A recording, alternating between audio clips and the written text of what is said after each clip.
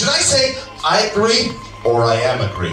I agree. Because if you say I am agree, grammatically, it's wrong, you know? A lot of people say, I am agree. That's wrong. You just say, I agree. And if not, you would say, I disagree. So I would say in this one, with the sense, I would say, hell yeah, you know? If I say, hell yeah, what's that?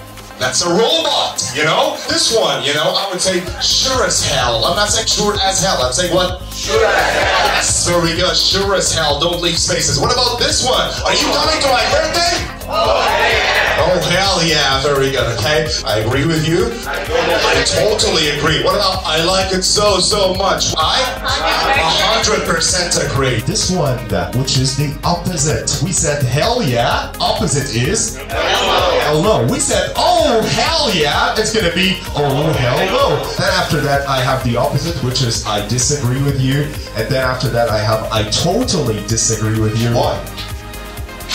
Why? Why? Why? Oh my gosh. You don't understand this? So if I want to give reasons, what do I say? The reason why. You know, the reason why I did this. And then you say, what else? I want an expression. First expression we have is 1, 2, 3. There we go. That's great. That's why. That's why.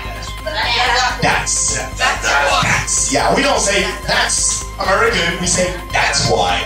That's why can come in the beginning or in the middle of the phrase. Like I'm saying, hey, why did you do that? You would say, that's why?